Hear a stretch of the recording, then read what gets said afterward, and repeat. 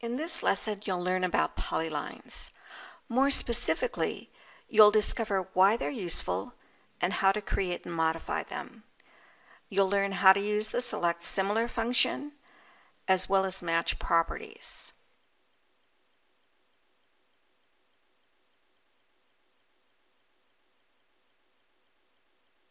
A polyline is two or more line segments, or two or more arcs, or a combination of lines and arcs.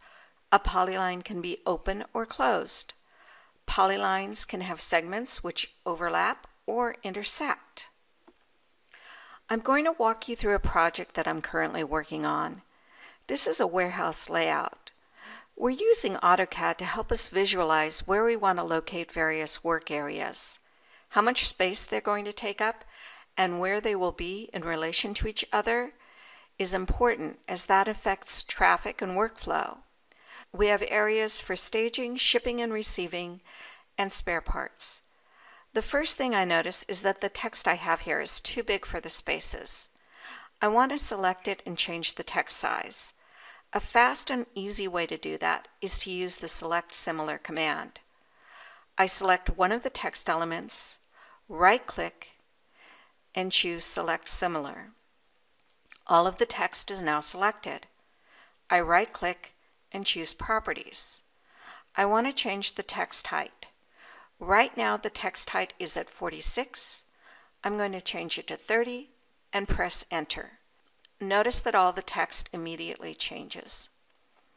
I was able to select all the text elements very quickly and adjust the size using Select Similar and Properties.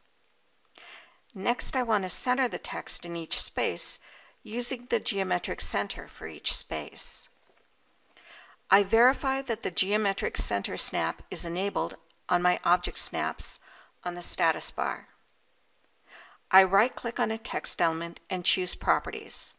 I'm checking to see the justification setting for the selected text.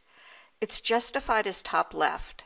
I changed the text justification to middle center. I should be able to use the grip in the middle of the text to position the text inside the space and use the geometric center to locate it. It doesn't work. I press Escape to release my selection. I need to figure out why it doesn't work. The reason it doesn't work is the space isn't defined using polylines. They're individual lines.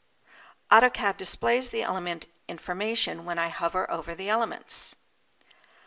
I have one existing polyline in this drawing right now, and that is for the lower staging area.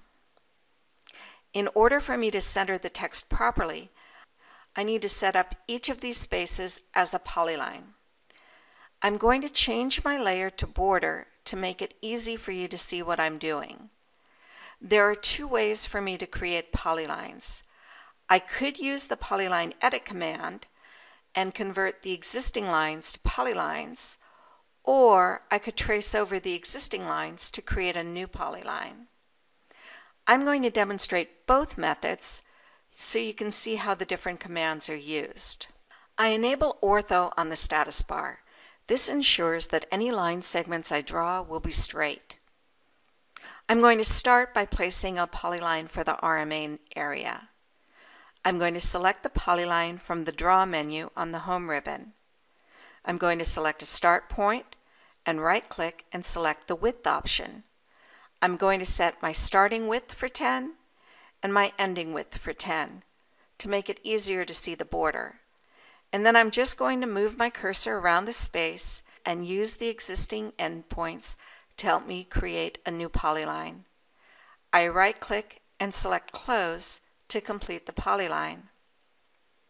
For the spare area, I'm going to create another polyline, but I'm going to add an arc to the left side.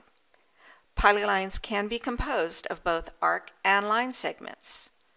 I right-click and select Repeat Polyline. The polyline retains the last width value I entered, so I don't need to reset it. When I get to the point where I want to place an arc, I right-click and select Arc to switch to arc mode. Once I have selected the 2 points that define my arc, I right-click and select Line to switch back to line mode.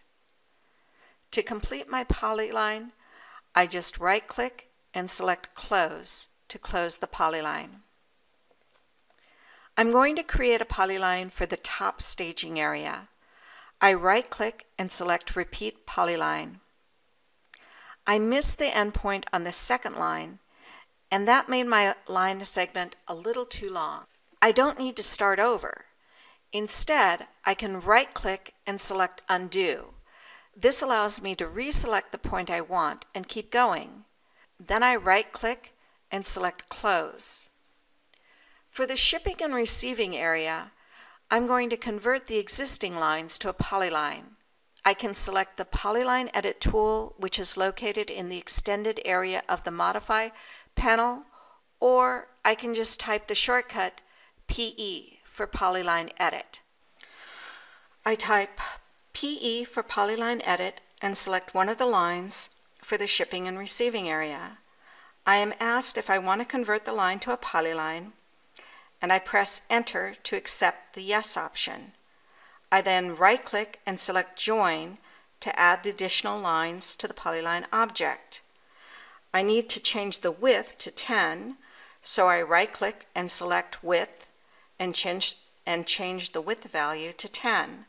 I then press Enter to exit the command. Now when I hover over the rectangle, AutoCAD displays that the element is a polyline. In order to position the text in the center of each of the polylines, the fastest, easiest method is to use the geometric center snap, which I'll demonstrate in the next lesson.